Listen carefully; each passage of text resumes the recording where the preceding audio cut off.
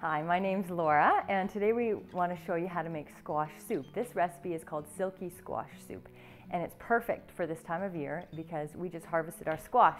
And this year we have an incredible yield. We've got butternut squash, spaghetti squash, acorn squash, Hubbard squash. We've got lots of squash this year, so we love squash recipes. So the first step to this recipe is to cut up an onion. And everything we're going to cut up, we don't need to be too precise about because we're actually going to blend this recipe. So that's one of the benefits is it's a really fast recipe to make because you don't have to be very precise about dicing or make small pieces. It's just whatever you like. So we are looking for about 1 cup of onions. And you don't need to cut the onions very small, but we do want to get them started and saute them. And so I just like to do a rough job of cutting them up. And then I'm going to throw them in a pot. Turning that on to medium heat, I'm going to put a little bit of oil in here, and I'm going to dump my onions in.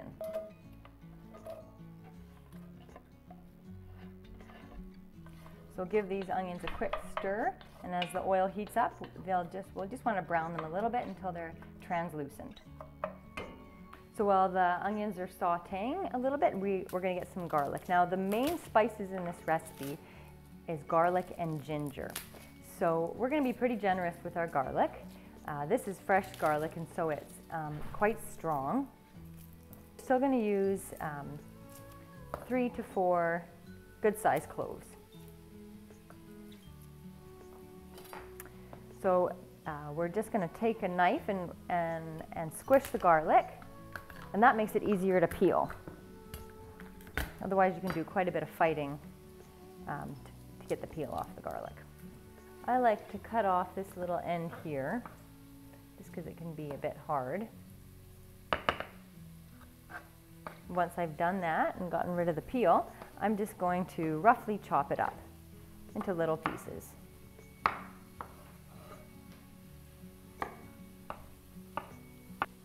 Once I've done that, I'll add it to the onions.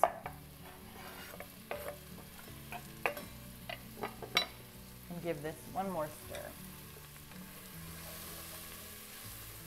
I like to add carrots to my squash soup. Gives it a little bit of color and just sneaks a few more vegetables in there for the kids.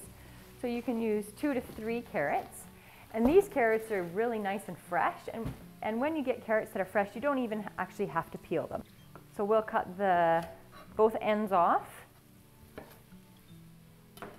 Put that in the compost. And then we'll cut these up. The carrots take the longest to cook of anything, so not too big of pieces for these. Once I've done that, I can then add this into the soup. And give the pot one more stir. You can see the onions are starting to turn a little bit brown, and more importantly, they're getting a little translucent. These are small potatoes, so I'll use 5 of them, and I do like to peel these. Having said that, it's up to you. If you want to keep the peel on, that works totally fine as well. This fresh produce is so beautiful. That's such a treat when you're working with stuff in season. I'm going to cut these potatoes into 4, and that will be sufficient. The potatoes is the part of the soup that makes it silky. If you can kind of think of mashed potatoes, but it's not the primary ingredient. The squash is the primary ingredient, so it just adds a little bit of texture, and it actually helps make the soup really creamy, even though there's no dairy. One thing about this recipe is it's gluten-free, it's vegetarian, and there's no dairy in it either, so it works for all people. The potatoes into the pot they go, and we'll give it a stir. I'm just going to turn this pot down just a little bit on low so these veggies don't get too brown. So here I've got my beautiful butternut squash, and squash can be difficult to cut into, but butternut is actually one of the softest type, which is why it's nice to make soup. I wonder if sometimes that's why it's the squash of choice for so many soups, because it is easier to cut up. So I'll cut off the end.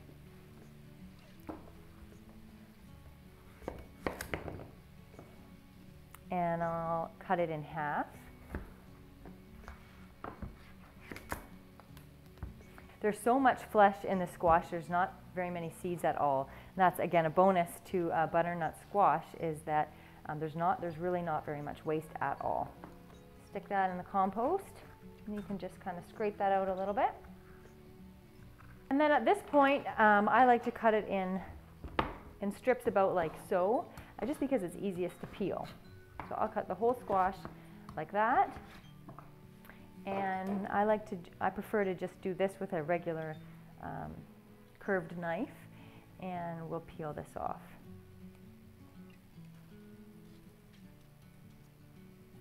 Once I've got half the squash peeled, then I'm going to chop these up.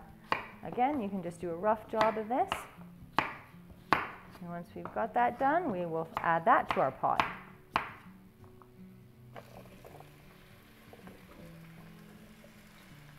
Again, give it a stir.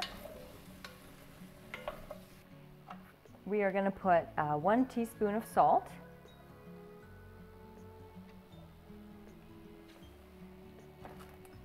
1 teaspoon of ground ginger, and if you really are a ginger lover, then you can definitely put fresh ginger into the soup, and it's, you know, a little bit, you can be rough with it. Doesn't need to be a teaspoon exactly. If you love ginger, add a little bit more. If you are a little hesitant towards ginger, then you can just even add a half a teaspoon, and that's fine too. I'm going to give that a little stir. We're going to put a half a teaspoon of ground pepper in here. And then I'm going to put a liter of vegetable broth. Now, I want this recipe to be vegetarian, so I'm using vegetable broth. Chicken broth also works well.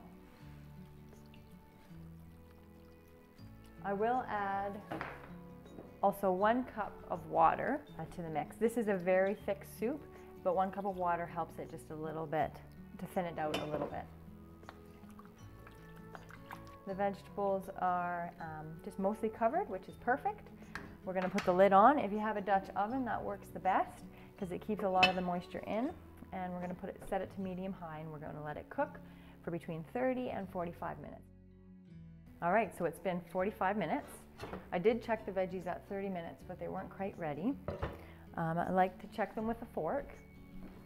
The squash is definitely soft. The potatoes are good. And the carrots, like I said, they're the slowest ones to cook. These ones are good too. So if you can break through them easily with your fork, you know that your hand blender is going to work well. Now, if you don't have a hand blender, you can also use just a regular blender as well. But these hand blenders are just so useful. They save on dishes. We're going to blend it, and I just would advise you be very careful because this is hot, and you want to make sure that when you're blending it, you're not ever coming out of the blender while you have your blender running, because then you will spray hot soup everywhere.